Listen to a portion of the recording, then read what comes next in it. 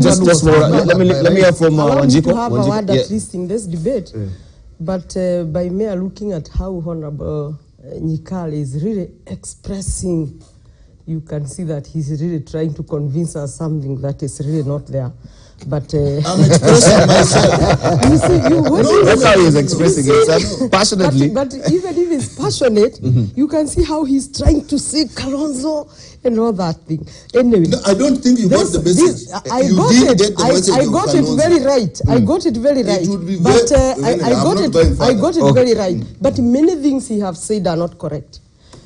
How can Azimio keep its members disgruntled while they are not giving them chances? This Azimio already removed a lady, in fact, a lady, Honorable Fatuma Dulo, from the commission. Yeah. And she was from Jubilee. Honorable Sabina, Honorable Sarah expressed this on broad daylight. But we need to interrogate the Fatuma Dulo. No, just a moment. They had a reason why Fatuma Dulo, because Fatuma Dulo appointed herself. They have. Yeah, they had grounds to actually remove Fatuma Dulo. The point is, what is the discussion? And she was in 4 other committees, wasn't she? What is the discussion here? Why is Azimio zimiering? They are zimiering because they are not able to hold their members together.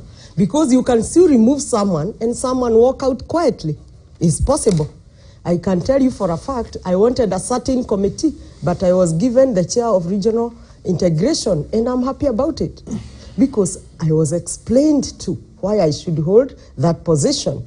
So what Azimio is doing, in the first place, let's say that the former president was whipping all these parties, including his own party Jubilee, after many of us left him to join Azimio, with the hope that they would make the government.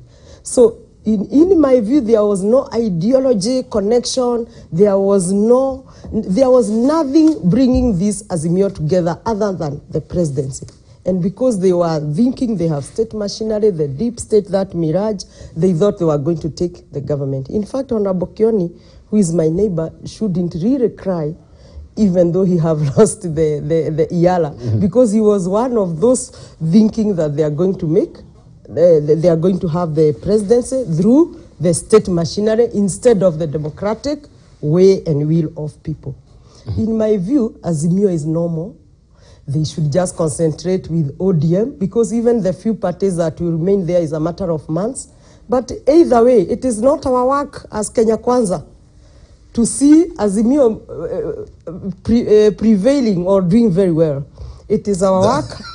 It is our work as Kenya Kwanza to do the work that we have been given by the Kenyans. And if we could find as many people join Kenya Kwanza to help us do the work, because the work is a lot, fair enough. But wouldn't the president also be speaking from both sides of the mouth that you want a strong opposition? And, also his political